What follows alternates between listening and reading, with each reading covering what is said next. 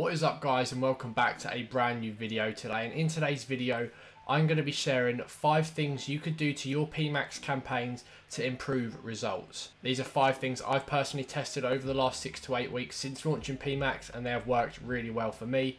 Just before we do get started, please drop a like down below, it really does help me out, and I'll also leave links down below to my Twitter and Instagram. Feel free to drop me a message on there, I'm happy to help you guys out. So without further ado, we're jumping into the first thing you guys can try here, and that is splitting your products into groups based on their category. Now a lot of you might have just one performance max campaign with all of your products in, and all of your products are also going to be in that same asset group. Now there's nothing wrong with that, but in terms of scaling and growing further and optimizing your campaigns, you definitely want to be categorizing your products, splitting them into different collections, and then splitting those collections into their own asset groups. Now I always use this example, a gym website. A good way to explain this is if you have a gym website, you could start by categorizing your products into t-shirts, you can have vests, you can have shorts, socks, headwear, whatever that may be. You'd split those products into those different groups, and then you'd make those groups their own asset groups. Now the reason you want to do this is because when it comes to making your asset groups, you can make very specific headlines, descriptions and offers, and the images you're using as well cater towards that specific collection. Now whereas if you have a broad asset group with all of your products in, you're going to have to be so generic with your titles, descriptions and images. You may struggle to capture people's attention because it is not going to be the most relevant content to the viewer. So doing it this way is a great way to increase things like click-through rate. Now I'm just on an asset group here, I'll obviously blur out my info, but this is what I mean. When you're writing your headlines, your long headlines, your descriptions, being able to be more specific and direct to the specific categories of the products you're promoting, it is only going to be beneficial for you. So this is a great thing to do. Because I'm covering 4 other points in this video, I'm not going to go into too much detail, but if you want to see a specific video on me creating an asset group, for example, with a product category in mind, let me know, I'll be gladly able to do that. Now next up here guys is a way you can test another audience signal, and that is going to be adding website data to your Google Ads account. Similar to with Facebook where you create custom audiences, this is exactly what you'll be doing in Google. You can use a variety of things. You can make audiences with past buyers from your website, people who have visited specific web pages, etc. Now I'm going to quickly hop over to my Google Ad account and show you how to do this. Now first thing you want to do is hit the tools and settings button on your Google account at the top. I'm pretty sure that's off the screen, but you'll know where that is. Then click Audience Manager. It will bring you to a page that looks like this. Now I'm going to blur out the names of my audiences because obviously it will give away what I sell. Now a lot of ad accounts on Google already have some made for you, and that'll include things like all website visitors. I've got here shopping cart abandoners. I will leave these ones names visible because obviously I don't need to blur those out, but you'll get the idea, and you'll see some already here. Now these are all great audiences you can use. You're probably wondering why I've got so many. That's because I've created so many other custom audiences, and what you want to do is click this plus button here. It gives you these options. Now very quickly, a customer list. This is where you upload your own customer data. A good thing to do would be going on to Shopify, exporting your customer list, adding it to Google, and then using an audience that way. This is good if you want to upload and make an audience based on lifetime spend, repeat buyers. You could do people who have bought specific products. This is a good way of exporting those groups of customers off Shopify, putting them onto Google as well. Now if you want to make an audience based on people who visited a certain URL, you click website visitors here. We're just going to name this one gym socks as an example. And then you usually leave these ones the same. So you want to leave this as people who have visited a page, match any rule group, and that page URL has to contain, and then in our case it will be gym socks. Now to get this URL bit here, you just go on your product page on your website, and it is the last bit of the URL that you'd want to put in there. This is good for bestsellers as well. If you want to make an audience of people who have visited the product page of your bestseller, you would put the bestseller's sort of product URL handle in there, and that would make an audience of people who have visited that URL. You can backdate these audiences 30 days. So if I made this audience now, it would take the last 30 days worth of data of people who visited this page. Very handy, but it saves you starting from scratch from today. You'll have 30 days of data all ready to use straight away. And this here is the membership duration, essentially how long people stay in this audience for. If you have it as 30 days, if someone visited that product page 32 days ago, they'd no longer be in this audience. I usually test 90 to 180 days. But if you have more data and more visitors, it can sometimes be worth just making this a lower number like 30 or 60 days. Nonetheless, you'd make this custom audience and then use that custom audience as an audience signal in your PMAX campaigns. Now I'm sure you know, but I will explain, Google don't just use that audience as people to target in the PMAX campaigns. It is essentially a starting point, a reference point for Google to then go out and find other people who they think are similar to that audience, kind of like a Facebook lookalike actually. If you have a strong starting point with your audience signal, that is only going to increase the chances of Google finding the right customers for you. Now next up here is one that I personally use the most out of all of the options in this video, and that is referring to the Insights tab within your PMAX campaigns.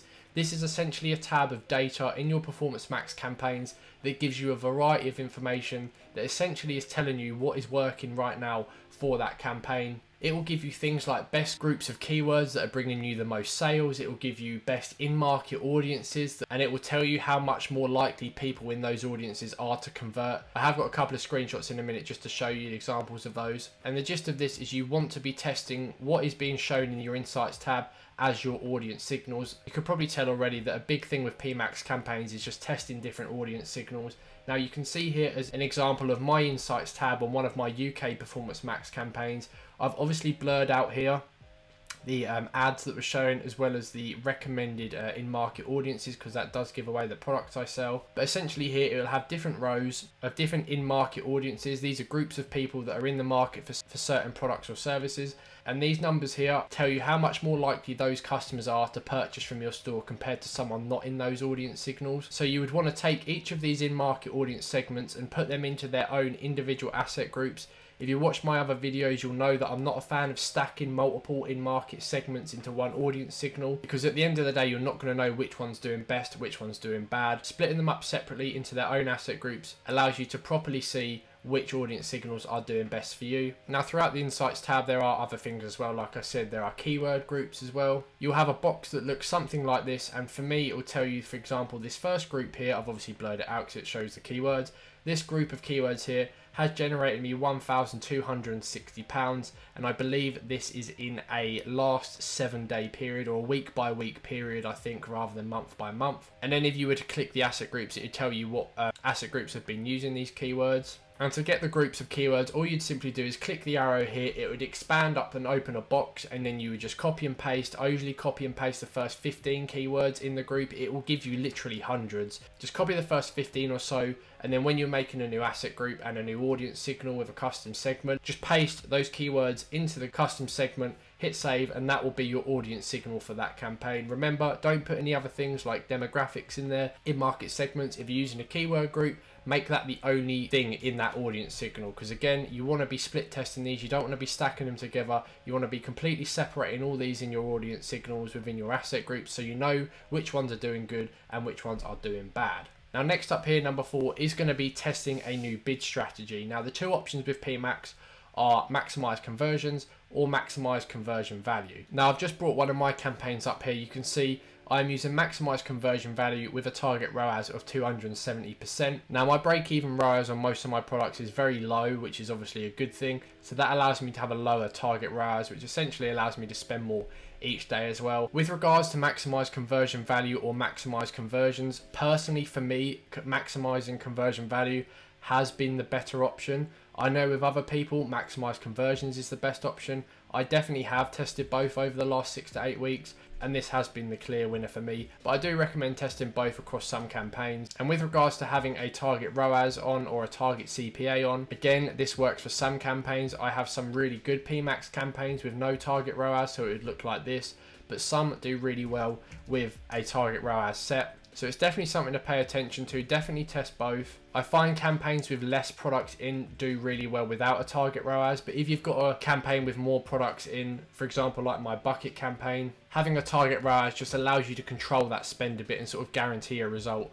And with so many products in the campaign, it definitely helps as well. So this is something you should definitely be testing, and that is the bid strategy here, as well as testing with or without target ROAS, or if you're using the other bid strategy, test with or without a target CPA, which is essentially a target cost per purchase.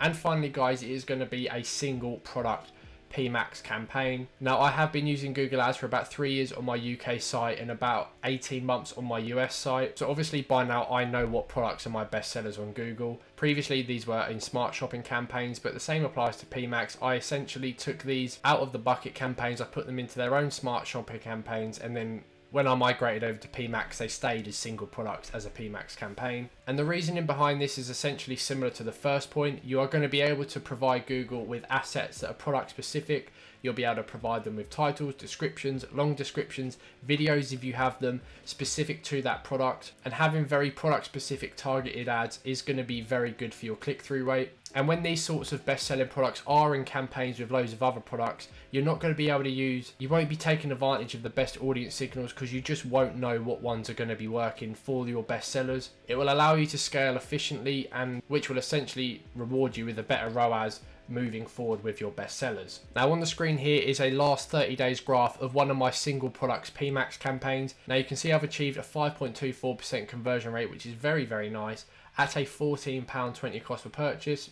Spent £5,000, and if we just see the conversion value from that, it has generated a total of £12,900. Now like I said, the break-even ROAS on these products are very good, and on this I'll probably be looking about a 25-30% profit margin. And then add this to the several other single product campaigns I've got. It has allowed me to scale much more quicker with PMAX than I ever did with smart shopping campaigns. So if you have already got an idea of what your best selling products are with Google, I would definitely start by putting them in their own single product campaigns, because you will only end up doing it a few months down the line. It's best to do it now, get that data going and get optimizing quickly so you can scale. And especially this time of year, we're coming into Q4 soon, now is the best time to segment these products out into their own campaigns and scale. So guys, I hope you found this video useful and you can take some tips on board to test in your Performance Max campaigns. If you've got any questions, drop comments down below, smash the like button, and like I said at the start, message me on Twitter or Instagram if you need any help with your Google ads. I'm happy to take a look. Other than that, I'll see you in my next video.